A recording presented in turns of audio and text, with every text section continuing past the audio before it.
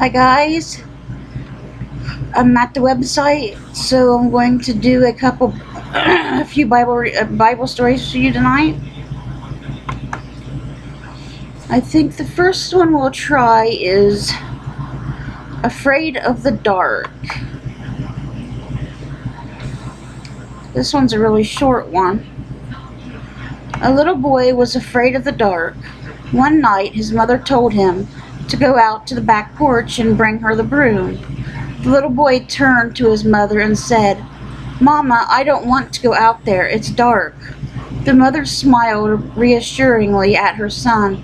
"You don't have to be afraid of the dark," she explained. "Jesus is out there. He'll look after you and protect you." The little boy looked at his mother real hard and asked, "Are you sure he's out there?" "Yes, I'm sure. He is everywhere, and he is always ready to help when you need him," she said. The little boy thought about that for a minute, and then he went to the back door and cracked it a little. Peering out into the darkness, he called Jesus. "If you're out there, would you please hand me the broom?" Oh, that was cute. And that was cute, guys.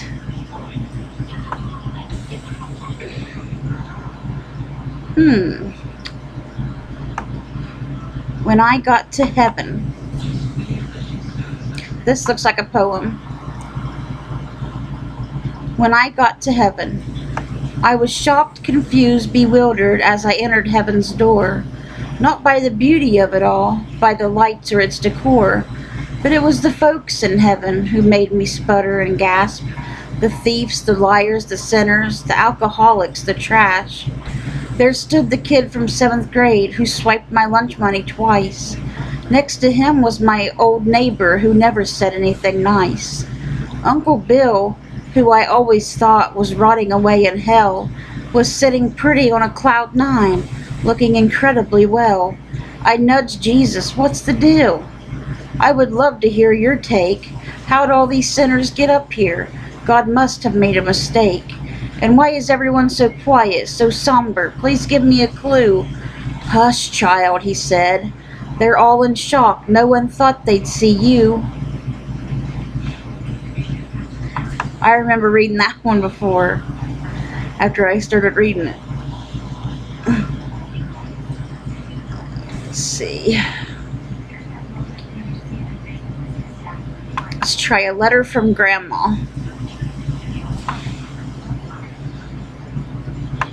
Got a letter from Grandma the other day. She writes, "The other day I went up to a local Christian bookstore and saw a Honk If You Love Jesus bumper sticker. I was feeling particularly sassy that day because I had just come from a thrilling choir performance followed by a thunderous prayer meeting, so I bought the sticker and put it on my bumper. Boy, am I glad I did. What an uplifting experience that followed. I was stopped at a red light at a busy intersection, just lost in thought about the Lord and how good He is, and I didn't notice that the light had changed. It is a good thing someone else loves Jesus, because if He hadn't honked, I'd never have noticed. I found that lots of people love Jesus. Why, while I was sitting there, the guy behind me started honking like crazy, and then he leaned out his window and screamed, 'For the love of God, go, go, go! Jesus Christ, go!' What an exuberant cheerleader he was for Jesus. Everyone started honking. I just leaned out my window and started waving and smiling at all these lovely people. I even honked my own horn a few times to share in the love. There must have been a man from Florida back there, because I heard him yelling something about a sunny beach. I saw another guy waving in a funny way, with only his middle finger stuck up in the air. I asked my teenage grandson, who was sitting in the back seat, what it meant, and he said that it was probably a Hawaiian good luck sign or something. Well, I've never met anyone from Hawaii, so I leaned out the window and gave him the good luck sign back. My grandson burst out laughing. Why, even he was enjoying this religious experience. A couple of the people were so caught up in the joy of the moment that they got out of their cars and started walking towards me. I bet they wanted to pray or ask me what church I attended, but this is when I noticed the light had changed, so I waved to all my sisters and brothers grinning and drove on through the intersection. I noticed I was the only car that got through the intersection before the light changed again, and I felt kind of sad that I had to leave them after all the love we shared. So I slowed the car down, leaned out the window, and gave them all the Hawaiian good luck sign one last time as I drove away. Praise the Lord for such wonderful folks. By an unknown author. Oh. Poor old woman.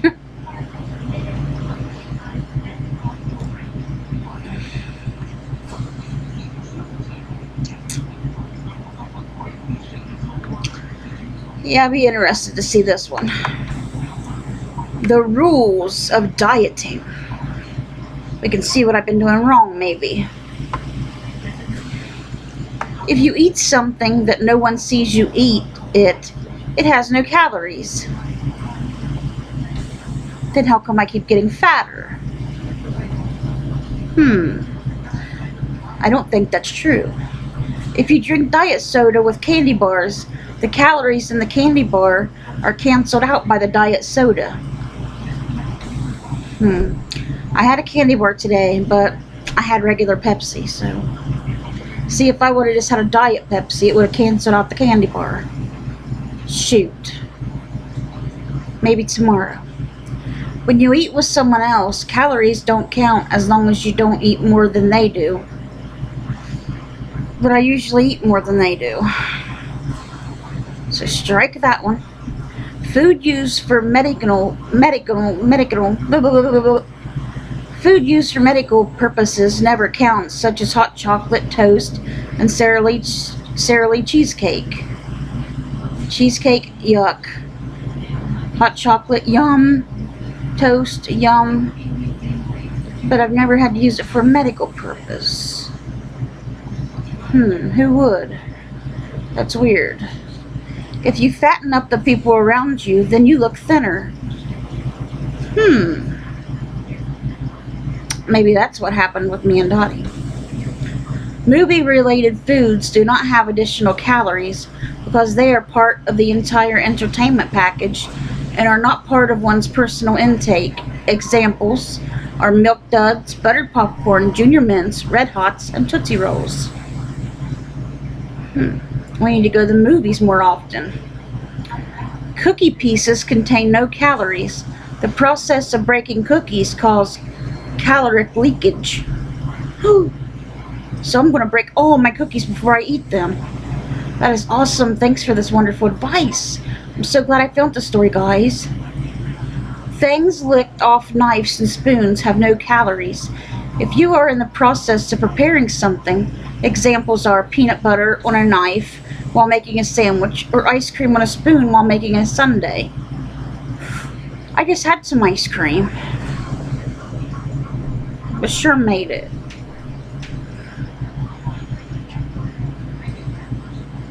Now he's going to lose the weight. It's not fair. He's already lost a bunch of weight.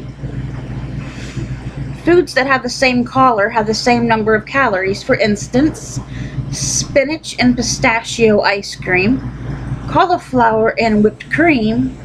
Note, chocolate is a universal substitute that may be used in place of any other food.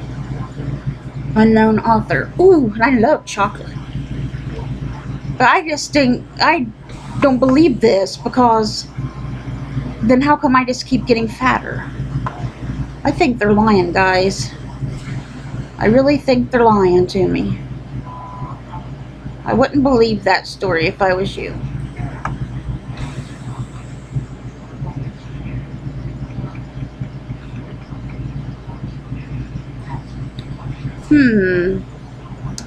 How about a little mixed up? This looks like a poem as well. Just a line to say I'm living, that I'm not among the dead, though I'm getting more forgetful and mixed up in my head. I've got used to my arthritis, to my dentures I'm resigned. I can manage my bifocals, but oh God, I miss my mind. For sometimes I can't remember when I stand at the foot of the stairs if I must go up for something or if I've just come down from there. And before the refridge, so often my poor mind is filled with doubt. Have I just put food away, or have I come to take some out? And there are times when it is dark, with my nightcap on my head, I know if I'm retiring or just getting out of bed. So if it's my turn to write you, there's no need of getting sore. I may think that I have written and don't want to be a bore. So remember, I do love you and I wish you were near. But now it's nearly mail time, so I must say goodbye, dear. There I stood beside the mailbox with a face so very red. Instead of mailing your letter, I opened it instead. Oh my gosh. That would be me, probably. Give me a couple more years and that'd probably be me. Oh, here's another diet one. I don't know if I want to read that one or not. They lied to us on the last one. This one's called Stress Diet. Well, I don't know. We'll see what it says. This is a specially formulated diet designed to help women cope with the stress that builds up during the day. Breakfast: 1 grapefruit, 1 slice whole wheat toast, 1 cup skim milk. Lunch: small portion lean steamed chicken with a cup of spinach, 1 cup herbal tea, 1 Hershey Kiss. Afternoon tea: the rest of the kisses in the bag, 1 tub of Haagen-Dazs ice cream with chocolate chip topping. Dinner: 4 bottles of wine, red or white, 2 loaves garlic bread, 1 family-size supreme pizza, and 3 Snicker bars. Late night snack: whole frozen Sara Lee cheesecake eaten directly from the freezer. Remember, stress spelled backwards is desserts. Author unknown. Wow. It's a stress diet indeed. Maybe that's what I've been on this whole time. Stress diet. That's why it's not working.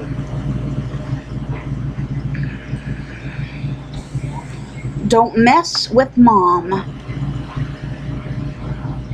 My son came home from school one day with a smirk upon his face. He decided he was smart enough to put me in my place. Guess what I learned in civics 2 that's taught by Mr. Wright? It's all about the laws today, the Children's Bill of Rights. It says I need not clean my room, don't have to cut my hair, no one can tell me what to think or speak or what to wear. I have freedom from religion, and regardless what you say, I don't have to bow my head, and I sure don't have to pray. I can wear earrings if I want, and pierce my tongue and nose. I can read and watch just what I like, and get tattoos from head to toe. And if you ever spank me, I'll charge you with a crime.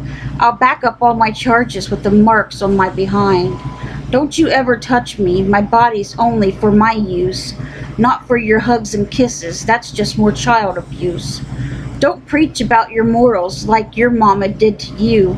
That's nothing more than mind control, and it's illegal too. Mom, I have these children's rights, so you can't influence me, or I'll call Children's Services Division, better known as CSD. Of course, my first instinct was to toss him out the door, but the chance to teach him a lesson made me think a little more. I mulled it over carefully. I couldn't let this go. A smile crept upon my face. He's messing with a pro. The next day, I took him shopping at a local Goodwill store. I told him, pick out all you want. There's shirts and pants galore. I've called and checked with CSD, who said they didn't care if I bought you Kmart shoes instead of all those Nike Airs. I have canceled that appointment. Take your driver's test. The CSD is unconcerned, so I decided that was best. I said no time to stop and eat or pick up stuff to munch, and tomorrow you can start to learn to make your own sack lunch. Just save the raging appetite and wait till dinner time. We're having liver and onions, a favorite dish of mine. He asked, can I please rent a movie to watch on my VCR? Sorry, but I sold your TV for new tires on my car. I also rented out your room. You can take the couch instead. All the CSP did requires is a roof over your head. Your clothing won't be trendy now, and I'll choose what we eat. What allowance you used to get will buy me something neat. I'm selling off your jet ski, dirt bike, and rollerblades. Check out the Parents' Bill of Rights. It's in effect today. Hey, hotshot, are you crying? And why are you on your knees? Are you asking God to help you out instead of CSD? Author unknown.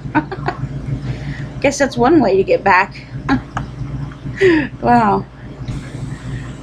There's so many kids that really are unruly these days. I mean, it's crazy.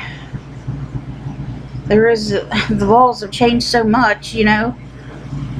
It's about impossible to discipline them.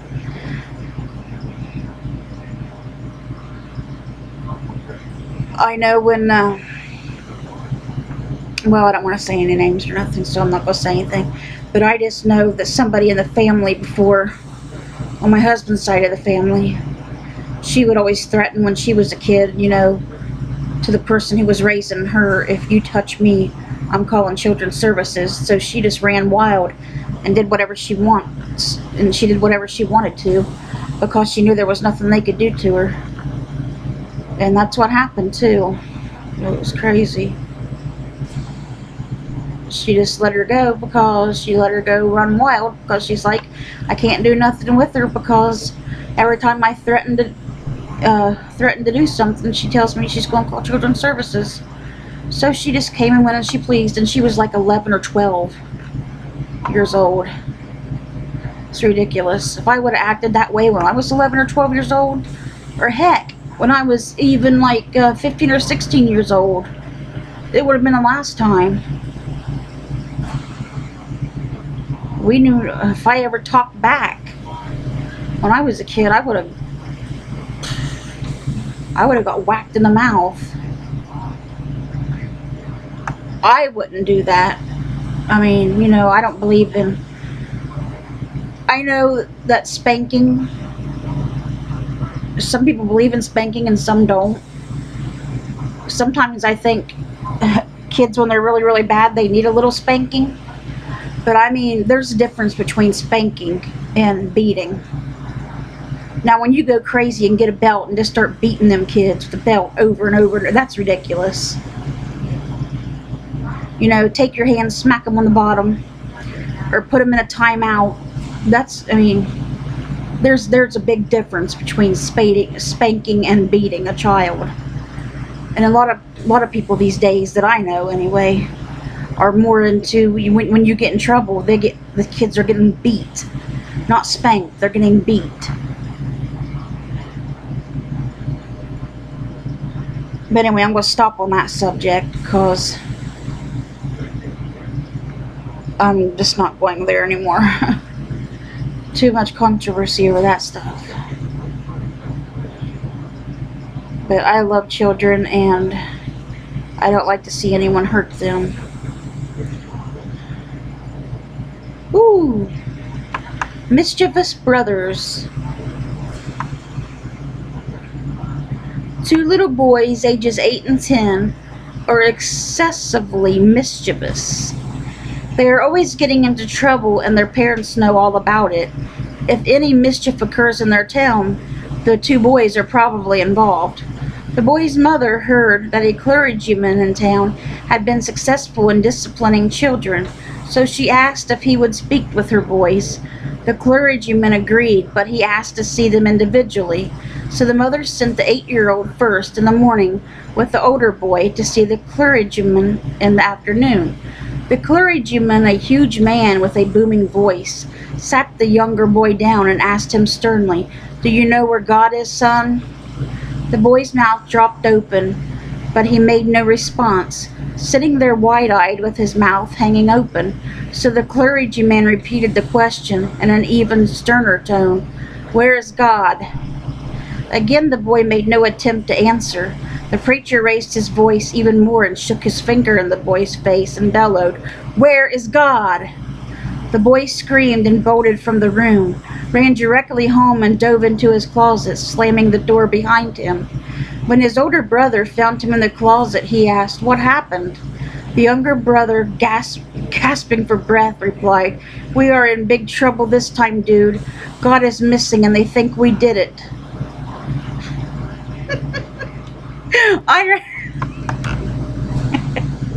Oh man, I remember reading that one before too. I didn't recognize it till the end though.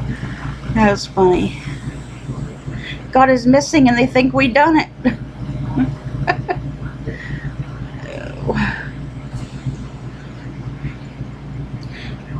The stranger in my house. We didn't read this one, did we, guys? I think all I read last time was the funny kid sayings. So this one's a little bit long. A very weird thing has happened. A strange old lady has moved into my house. I have no idea who she is, where she came from, or how she got in. I certainly did not invite her. All I know is that one day she wasn't there and the next day she was. She is a clever old lady and manages to keep out of sight for most part, but whenever I pass a mirror I catch a glimpse of her, and whenever I look in the mirror to check my appearance, there she is, holding the whole thing, completely obliterating my gorgeous face and body. This is very rude, I tried screaming at her, but she just screams back. If she insists on hanging around, the least she could do is offer to pay part of rent, but no. Every once in a while I find a dollar bill stuck in a coat pocket or some loose change under a sofa cushion, but it's not nearly enough. I don't want to jump to conclusions, but I think she is stealing money from me. I go to the ATM and withdraw $100, and in a few days later it's all gone. I certainly don't spend money that fast, so I can only conclude the old lady is pilfering from me. You'd think she would spend some of that money to buy wrinkle cream. Lord knows she needs it. And money isn't the only thing I think she is stealing.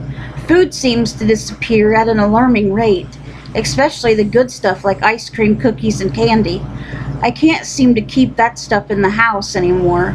She must have a real sweet tooth, but she'd better watch it because she is really packing on the pounds. I suspect she realized this, and to make herself feel better, she is tampering with my scale to make me think I am putting on weight too. For an old lady, she is quite childish. She thinks to play nasty games, like going into my closet when I'm not home and altering my clothes so they don't fit. And she messes with my files and papers so I can't find anything. This is particularly annoying since I'm extremely neat and organized. She also fiddles with my VCR so it does not record when I have carefully and correctly programmed it. She has found other imaginative ways to annoy me. She gets into my mail, newspapers, and magazines before I do, and blurs the print so I can't read it. And she has done something really sinister to the volume controls on my TV, radio, and telephone. Now all I hear are mumbles and whispers. She has done other things like make my stairs steeper, my vacuum cleaner heavier, and all my knobs and faucets harder to turn. She even made my bed higher so that getting into and out of it is a real challenge. Lately she has been fooling with my groceries before I put them away, applying glue to the lids, making it almost impossible for me to open the jars. Is this any way to repay my hospitality? She has taken the fun out of shopping for clothes. When I try something on, she stands in front of the dressing room mirror and monopolizes it. She looks totally ridiculous in some of those outfits. Plus, she keeps me from seeing how great they look on me. Just when I thought she couldn't get any meaner, she proved me wrong.